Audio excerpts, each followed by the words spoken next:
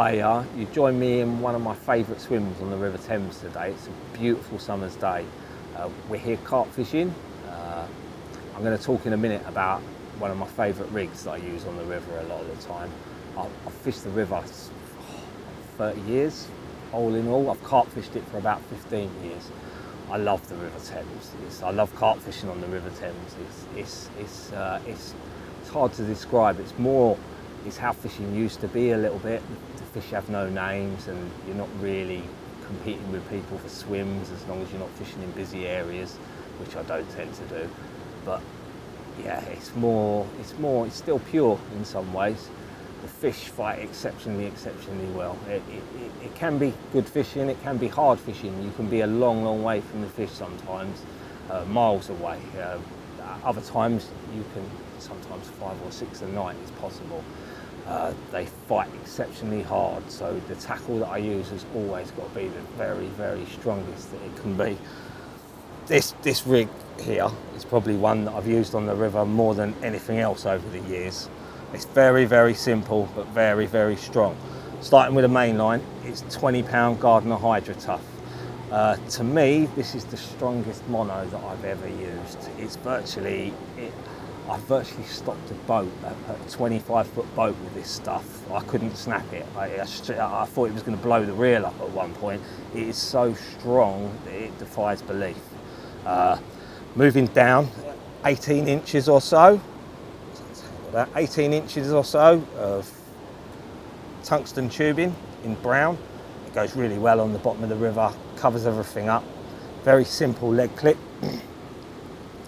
Everything simple. 5-ounce Gardner gripper lead. I like a nice big lead even in the summer. Make sure everything stays in place. There's no chance of anything being dragged, little bits of weed catching on the line. Going down to the hook link. Starting off, I always have an anti-tangle sleeve on there. When using gripper leads, it's very easy for that to tangle around the gripper in flight if you haven't got one of these kickers on there.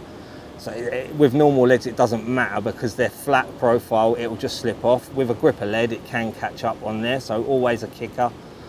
The hook link is Gardner 35-pound Ultra Skin. Again, to me that's the best hook link on the market, the best coated braid without any shadow of a doubt. In 35-pound, that stuff is so strong that it defies belief.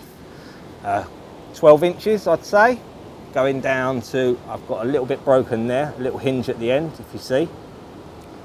And then that's going on to some shrink tube, some Gardner shrink tube. Just gives it a nice kick and gives it a curve, lengthens the shank of the hook. The hook itself is a size 4 covert dark wide gate talon tip. Again, these things are, when you need strength, they're the strongest there is. I've not bent one, I've not straightened one in some very demanding situations. I find with these hooks as well, when they go in, they don't come out. One of the main reasons you're using these as well is they have a beaked point, and fishing over the gravel and that, which I'm generally tending to do on the Thames most of the time, when the little ones are knocking it about, they're not dulling the hook point. Go to a lot of trouble making sure the hook points are sharp, so you don't want them knocking them over. With a curved shank, with a curved point, they won't do that. You see I've got 3 hook baits on there. That's 2 bottom baits and then a 17mm crushed cork, one of our hook baits.